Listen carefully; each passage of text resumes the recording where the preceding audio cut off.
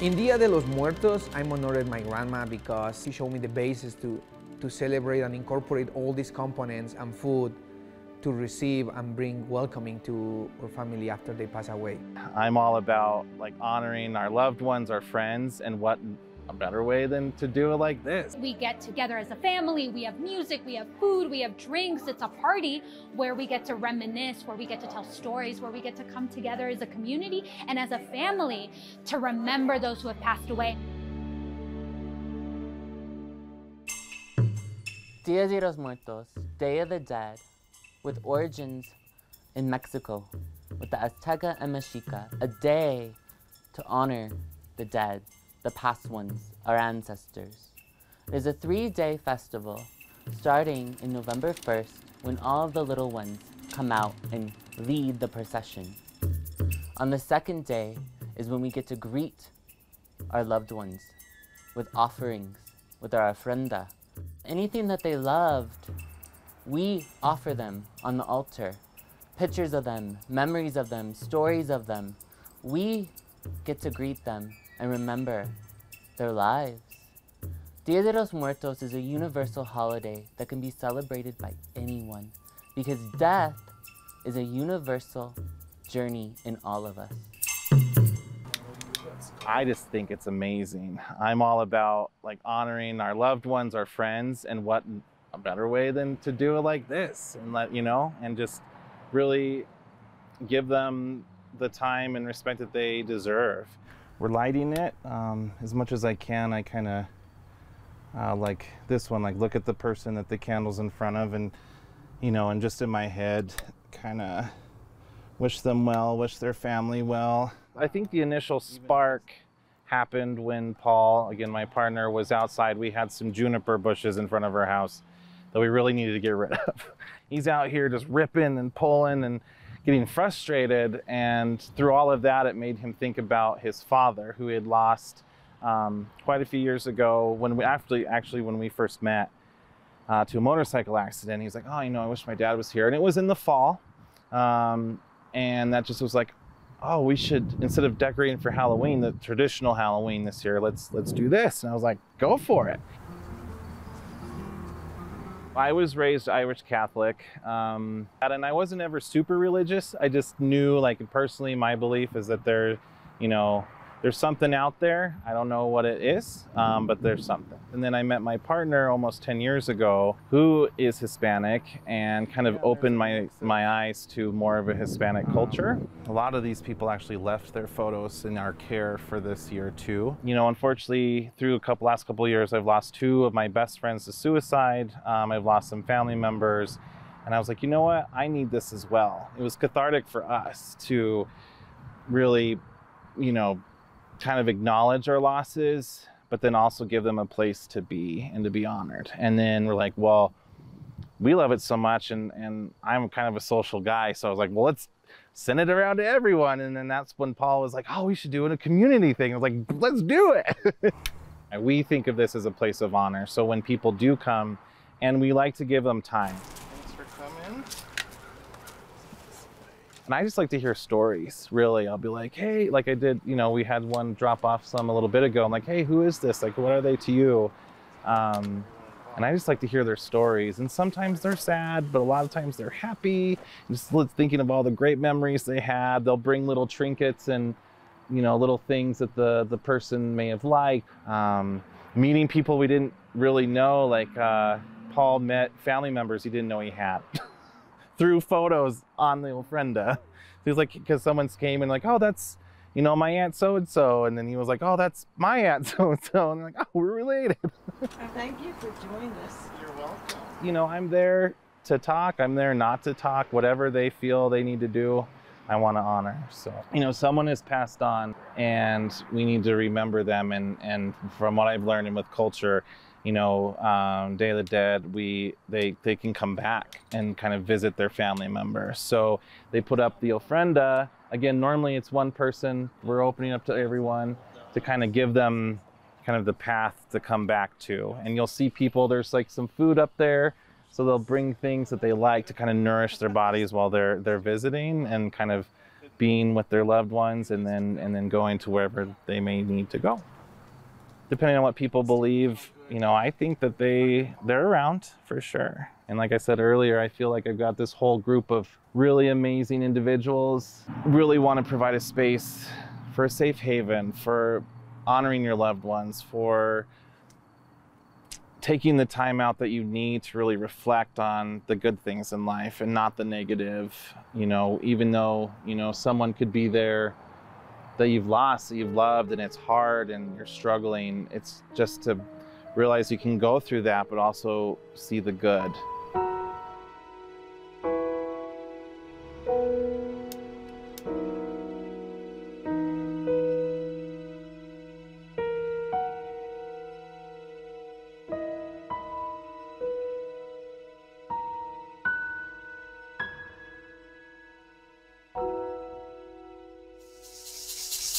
God, Goddess, all that is. Pachamama, antepasados, winged beings. My work is, I have been given the name Tecolotziwaro, which means great horned owl woman, and that's in the Mexica tradition. In the Mayan tradition, I have the energies of the bat, which also is a nocturnal. These animals are nocturnal and work close with death. My work really is about taking people into their death, the death of maybe what no longer serves them. Maybe it is going into removing the death. Let's say they're very ill. My work is about going and asking the death to move away from them. In the big picture, in all of this clients, I see people for every different thing you can imagine, from health and wellness to maybe they're preparing for death, maybe they're preparing to have a baby, maybe it's infertility, but most of the time, the big chunk is relationships, matters of the heart. Hello, I am Natalie Ruth Cruz. I am a shamanic practitioner, Mayan priest of the fifth sun, energy worker, spiritual counselor, energy healer, and teacher, amongst other things. My Italian grandmother had a little, she wouldn't call it an altar because she was Catholic, but I know it was an altar-ish. She had candles burning, all her saints, her favorite saints, and she prayed to the altar all the time and talked to the ancestors. You would catch her talking out loud a lot, and we'd say, "Grandma, who are you talking to?" And she'd say, "Oh, I'm talking to Albert," which was my grandfather who had passed. This is my brother, Silvano Daniel Cruz, younger brother who passed away several years ago. Him and I were super close. It was the biggest heartbreak of our family. He died at 35, and he is with me all the time. He's really funny, and so sometimes I hear him, I communicate with him all the time, and sometimes I hear him telling jokes, like in the most inappropriate time, which was what he would have done. Like if we had something serious going on, he would have been whispering some kind of joke in my ear. He still does that. He also helps me when I work with people that have had some issues that he suffered from. So whether it was like addiction, mental health issues, he shows up and shows me how to guide them from his perception. I work in the shadow. I work in the dark aspects of a person. So death meaning that which you can't see. I feel strongly that we have a divine alignment. And so when they come to see me and they say, "I'm lost, I'm not sure, I don't know which direction to go," my motivation or my intention is to align them with their divine movement, their cosmic movement. You pick up negative energy just in everyday life, walking around the world and dealing with stresses of everyday life. It means a lot to honor your loved ones, your ancestors. We wouldn't be who we are if it wasn't for the people that came before us. I really take an honor in, showing respect to them and leaving them little gifts and letting them know we haven't forgotten them, because once you stop speaking their name, then they're forgotten.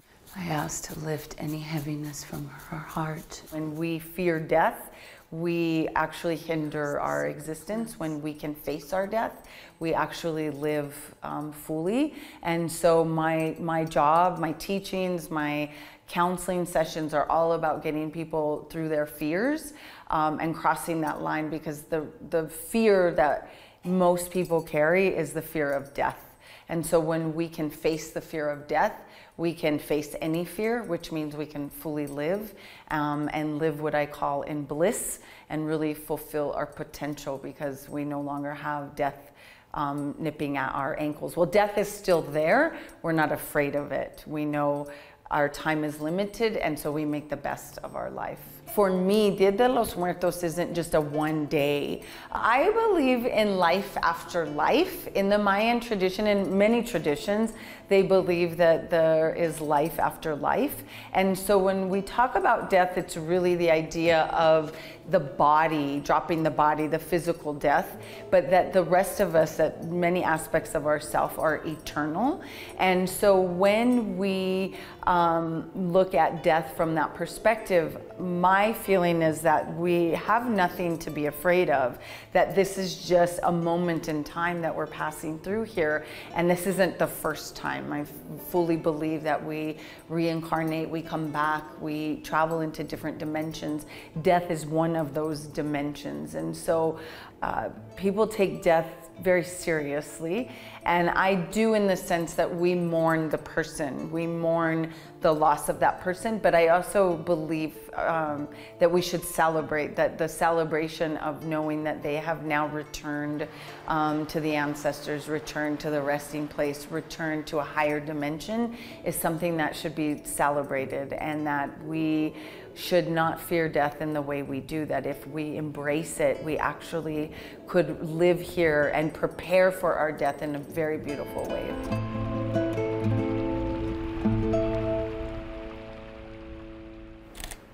Then I'm gonna have you like kind of put your head back a little bit. I've always had a passion for photography ever since I was young, as a teenager.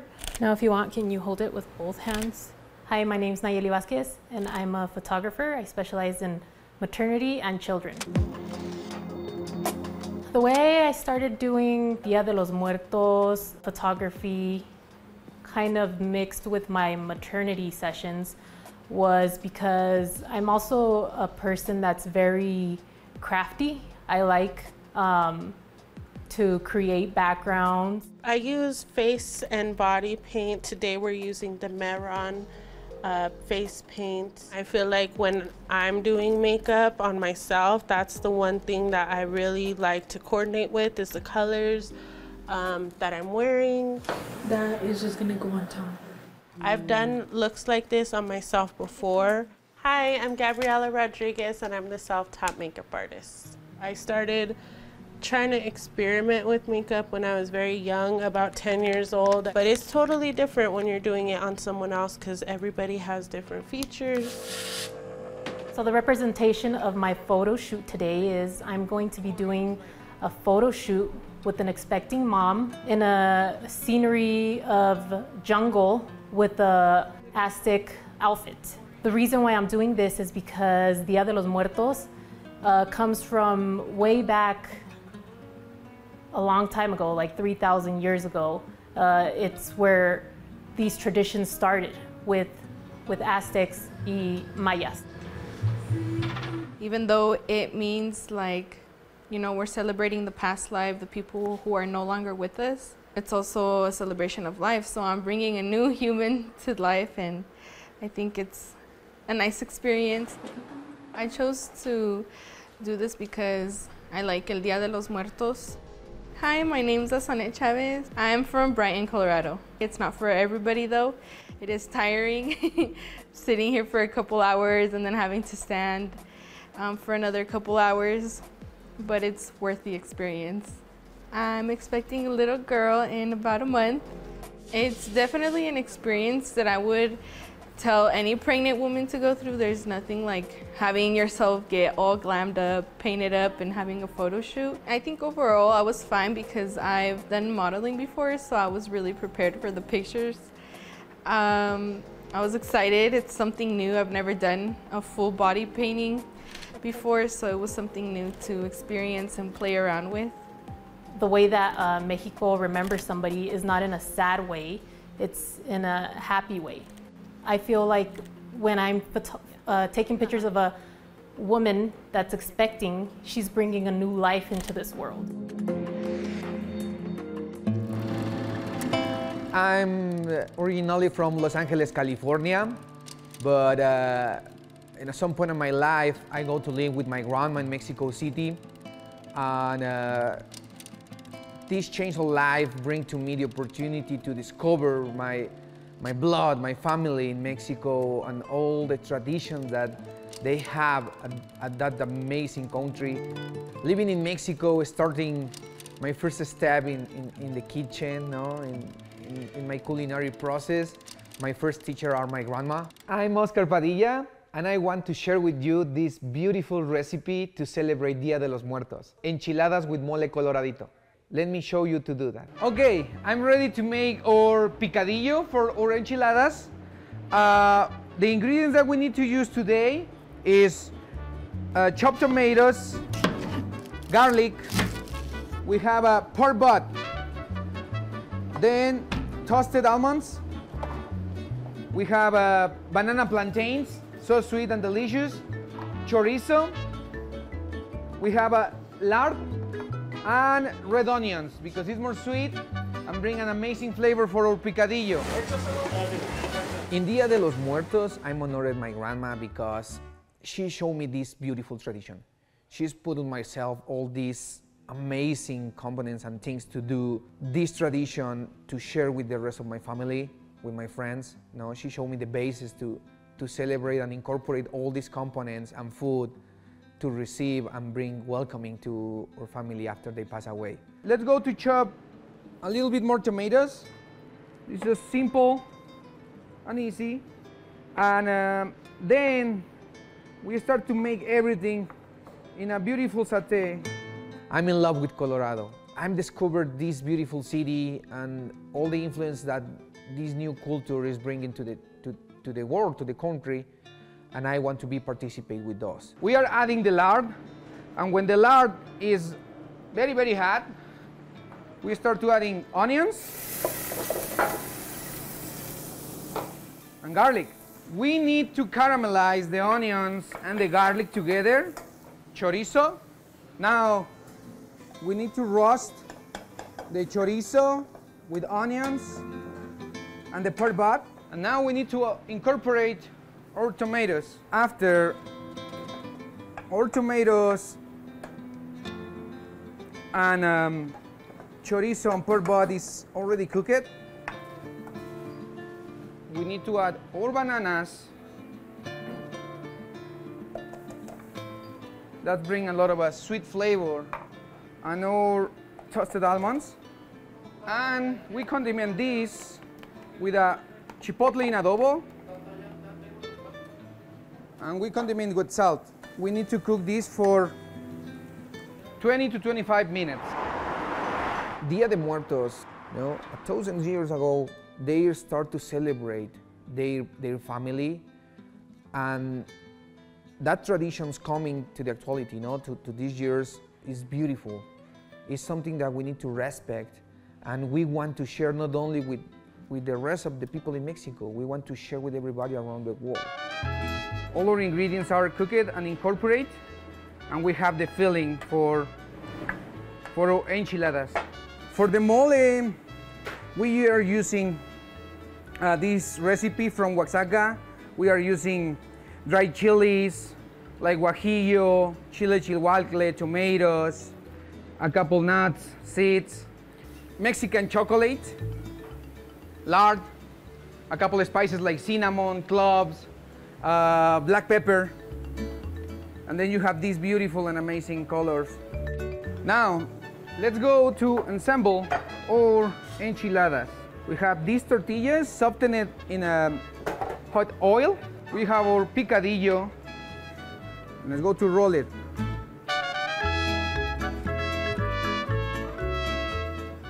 Now we transfer to our plate with our mole sauce. All these components for these traditions bring the experience that your family from the other side come back, and they found again their favorite dishes, their favorite drinks, these amazing colors. No, this tradition is to celebrate there, but it's to celebrate us too. We're using red onions, beautiful radishes, micro cilantro or cilantro leaves, and we're finishing with a little bit cheese. For me, and for Mexican culture, family is involved with everything. You know, it's not only your, technically not only your familia, it's your friends, you know, the people that is close to you.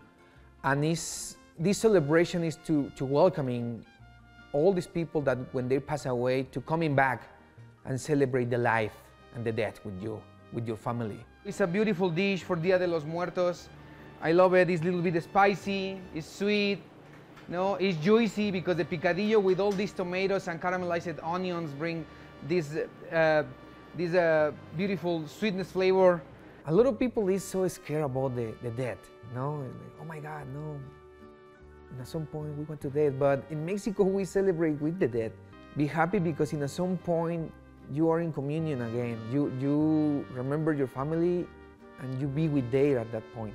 No? That is specific days to be with them and celebrating with all these people. And this is the mole enchiladas.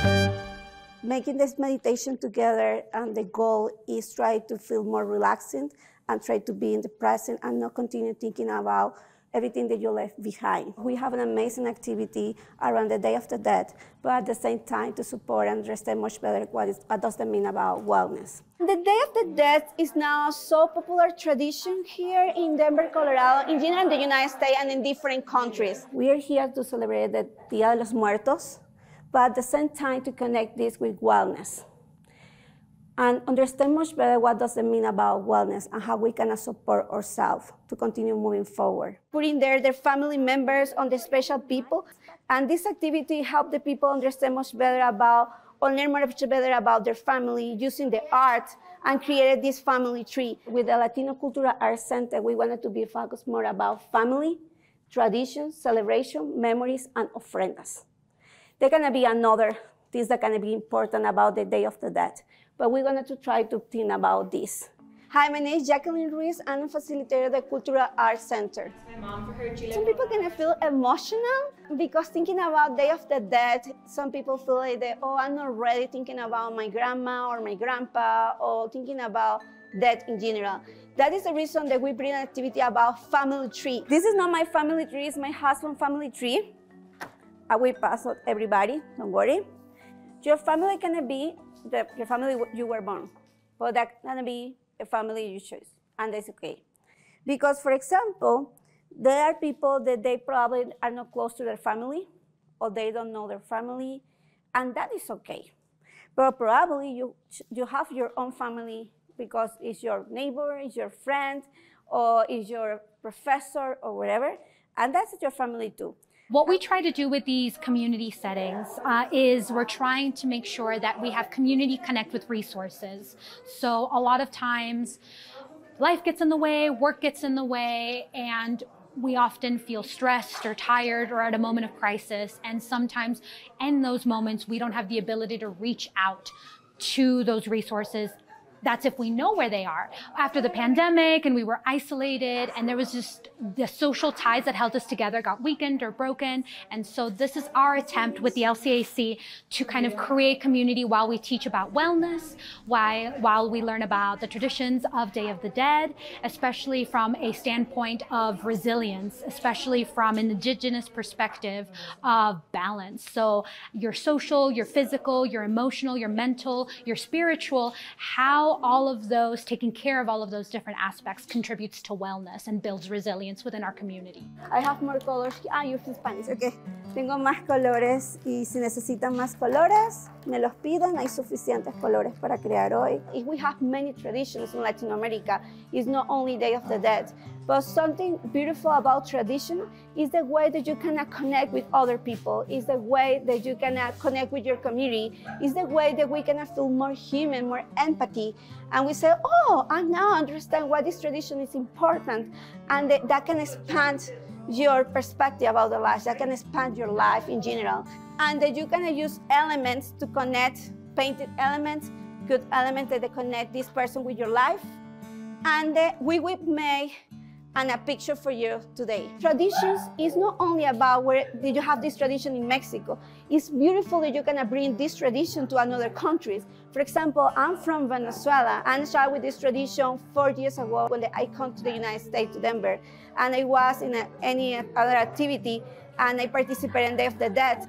And now it's part of my tradition too. We left our country 12 years ago. With this celebration, people can understand and learn how can I bring memories and feel happiness, safe, and at the same time say, oh, you know, I'm making today calaveritas, for example, or I'm making food to put in my altar. It's because this memory connect with me, with my grandma, my grandpa, my uncle, any member passed away. Other people that they don't have family that pass away, probably they have friends or they have special people.